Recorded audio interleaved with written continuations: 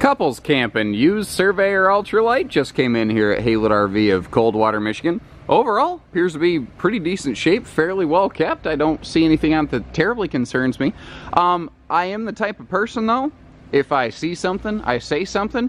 So let's go ahead and get the elephant out of the room. If you look up here at the nose, primarily at the top area, but in a couple little spots, you can see a couple little wrinkles. Well, this is what's called solar delamination. Basically, the sun kind of beat on the front wall of this a little bit harder than the rest of it where it was parked, and it causes the air and gases inside that laminated front wall to expand. And it just basically kind of bubbles like toad skins, effectively. It's called toad skinning, the nose of this thing. It's not major, it's not massive, it's there, it's not structural, it's cosmetic. But you folks deserve to know about it. And if that scares you, if that doesn't give you confidence, I understand. I know there's nothing wrong with it, but maybe you don't, and you need to buy what makes you comfortable. And that's why if I see something, I say it right away, and we get it out of the way here at Haylet RV. So if that's a disqualifier for you, not a problem. Go ahead and find another one of our units or videos to review and enjoy. I know that we'll shoot you straight. And if something like that's okay, as long as the money's right for you, well then let's dive in a little deeper. One of the good parts about these kind of uncommon kitchen slides that you see here in some of the manufacturers that used to build really classic ultralights like this Surveyor here, you also see this very often, even still today in the Rockwood RVs that we carry here at Haylet's, is that with a shallow kitchen slide, you gain a lot of good kitchen space, but you never cut the camper off when the slide is closed, so you always maintain easy travel access to pretty much anything and everything. The slide just makes it nicer. With the slide opened up, the first thing I really want to focus on here is actually the kitchen, because the kitchen is the slide, which is uncommon in today's market, but in historical terms, it was pretty normal. You saw a lot of galley slides, as they're called, using a marine term. And you can see how you've got all of your kitchen storage and counter space and everything in the slide out here. Now, a common question is, well, doesn't that cause a problem with plumbing? And the answer is no. No, it doesn't. They use flexible plumbing lines, not fixed lines like you're used to in a house.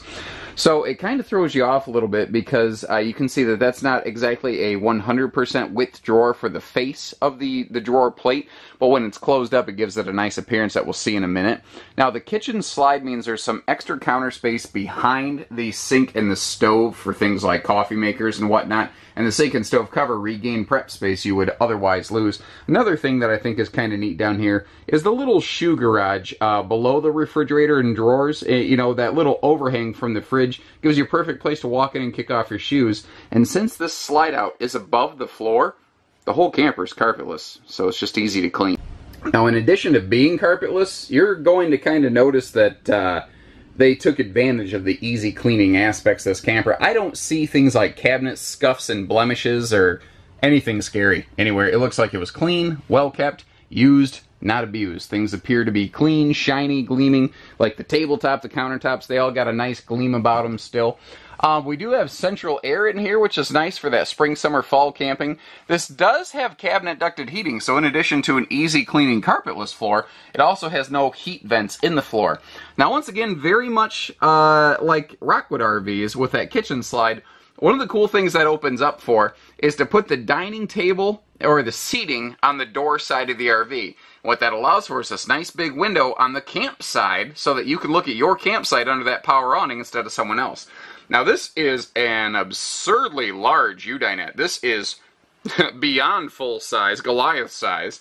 So if you want to fold that down into a sleeper, you could probably sleep a couple adults there, a couple grandkids for sure. And one of the things I really like about it is how they left this end open right here. So you can kind of sit down and put your shoes on before you hop outside, which I think is just really smart. Walk in, take your shoes off right there, set them under that little refrigerator shelf we looked at, and good to go. Table's free floating, elliptical base, so if you want to take that outside for picnic time or something, you can. It's also nice to kind of shift it around if you're, you know, scooting around the booth. That way it's very easy for people tall and small, as Dr. Seuss would say, to come in and out. Now, rear bathrooms have always been a very common couples layout, but since the advent of outside kitchens, couples camping rear bathrooms have seen a huge resurgence in popularity. And one of the reasons is they you know, since the outside kitchen takes up a lot of wall space outside, it's been very easy for manufacturers to simply match that same depth in the bathroom, and what the end result is a huge rear bathroom where you don't have to, like, you know, stand sideways to, you know, shut the bathroom door to get into the shower or anything like that. It's very spacious, it's comfortable. You also run into a lot of showers now instead of tubs, which you'll see here, but I wanted to focus on the huge countertop space that we have in this bathroom. This is very big. This rivals a lot of fifth wheels that we see here at Haylett RV. Now over here, again, we have a corner shower, not a travel trailer tub. And that extra skylight, and I don't know if you're hearing it, but the power vent fan's actually going on above my head right now. I just kind of want a nice little breeze rolling through the camper, and it's doing its job pretty nicely. The other thing that this one does very well, though, is storage in the bathroom. Now, the mirrors here are nice whether you're, like, getting ready or you just want the bathroom to feel bigger, but it's everything behind them that matters. And when it all opens up back here, you see that this bathroom just has a tremendous amount of storage space. I guess you could say really the bulk of the dry storage of the RV is actually located back here in the bathroom. You've got this big cavity up here, and I love the double shelf setup that they put above the outside kitchen. But even here around the sink area where you have the countertop, you've got full storage down here too. This is a very nicely done bathroom. For entertainment, most of the time I expect the type of folks that are probably going to purchase a camper like this, you're probably going to spend most of your time outside doing stuff, even if it's just sitting in a patio chair. But if you choose to add a TV, the entertainment center here actually does spin around, which is kind of nice. And one of the intelligent things they did, you see used quite a bit on like Jayco stuff today actually, is the TV bracket right here, inside and outside matches. Now, what's funny is this is made by L&W, but when you flip it upside down, it looks like the M7 TV bracket. L&W actually stands for Lloyd and Wilbur Bontrager, the brothers behind, you know, the success at Jayco.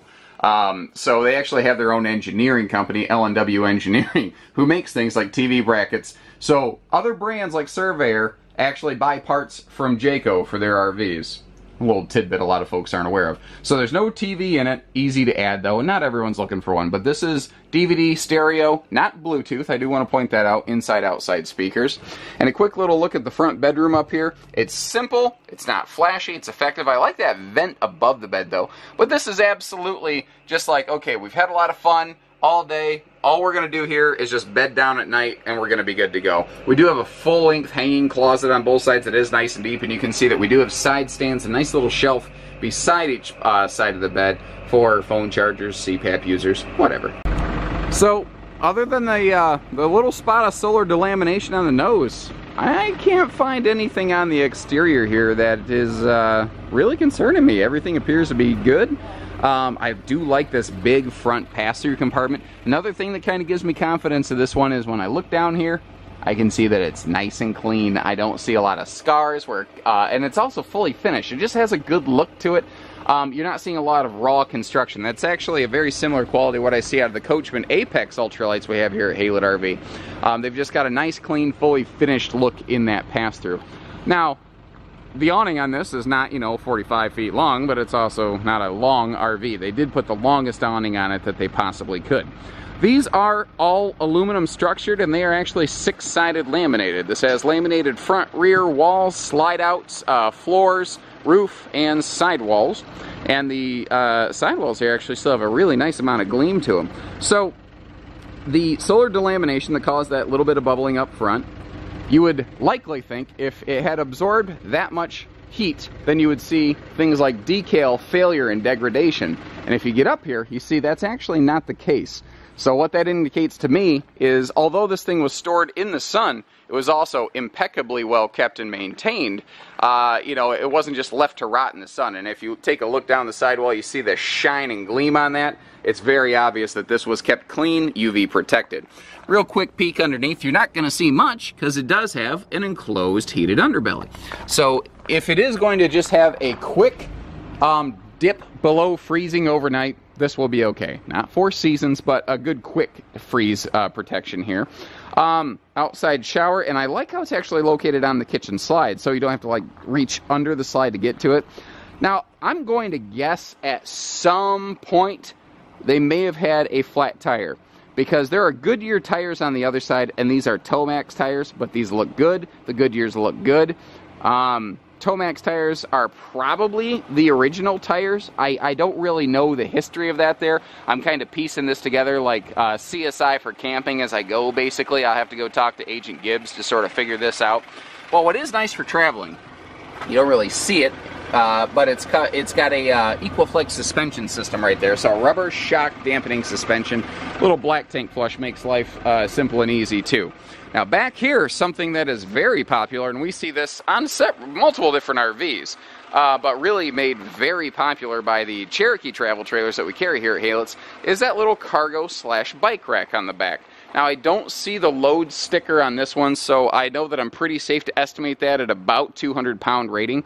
And interestingly, I've never seen a toy lock mounted on the bumper like that, so that if you do bring your bicycles, you can kind of strap them to the camper so they don't go missing at night. Now, a couple interesting things over here.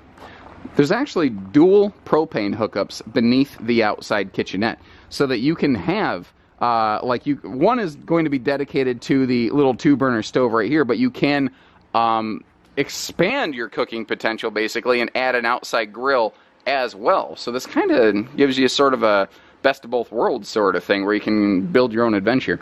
Now, you normally see these cooktops slide out of like a drawer style thing here, but instead of doing that, what it does give you is actually decent drawer space here, and a real sink with a real drain that'll go down into the gray holding tank, same as the bathroom. Over here, I do like the larger outside refrigerator. So in total, you've got probably 9 to 10 total cubic foot of cold storage space in this one. Pretty respectable.